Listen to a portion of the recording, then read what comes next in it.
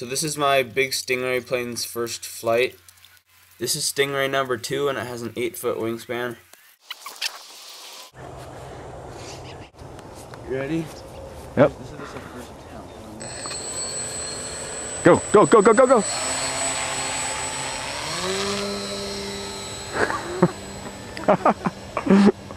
Oh my god, look at that thing.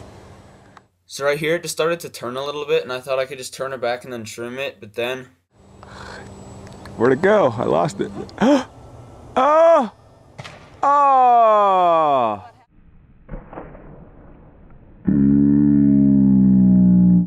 It got stuck in a turn and it wouldn't turn out. Just went straight into the concrete.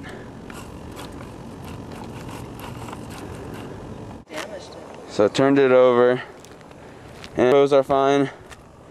The battery is not fine. The battery's all smashed up. Luckily that didn't light on fire. There's the battery. And the motor, there's the receiver. It looks okay because it's still working. Works the servos. The motor just has a thing on the front that's scraped up. And I'll see if the motor runs. So the battery got smashed. So I hope the motor's not broken because I want to build something else with that.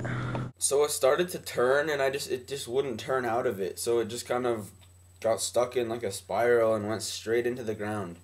And it went like from 200 feet straight into the ground on that motor, on the tip of the motor, because the motor was the thing that was farthest forward on it. And the motor, the spinner on the front of it kind of got scratched up, but the motor still works. It works fine. So I don't know if it works fine, but it kind of makes a funny noise, like not really, but I think it'll fly. So I'm gonna with that motor, I'm gonna put that motor on a seaplane. I'm gonna build.